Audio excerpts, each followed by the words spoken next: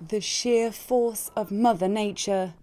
This continuous flow of lava, burning at up to 1,200 degrees, is forging its way through mountainsides and burning everything in its path. The astonishing flow of lava is from one of the 130 volcanic mountains in Iceland and has been long overdue, according to experts. They have recorded a huge spike in earthquakes on the island, which is a precursor for high levels of volcanic activity. The footage was captured in the Nathhagi Valley, where the volcano has been releasing lava non-stop since March. Despite the danger posed by the river, experts don't expect this particular incident to hit any populated areas. However, they have warned that what we are witnessing could be the beginning of a potentially extremely active epoch.